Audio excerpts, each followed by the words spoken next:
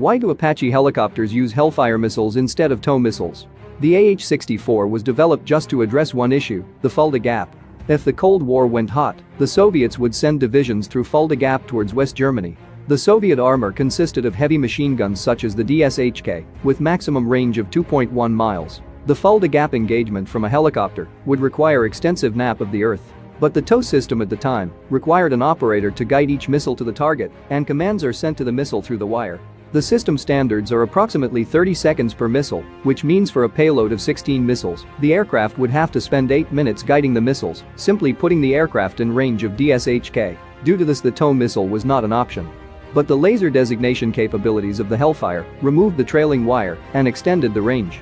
Also, the AH-64 can rapid-fire 16 missiles with 1-second launch intervals. With improved warhead yield, fire and forget feature and faster velocity made this a perfect weapon for the Fulda Gap engagement.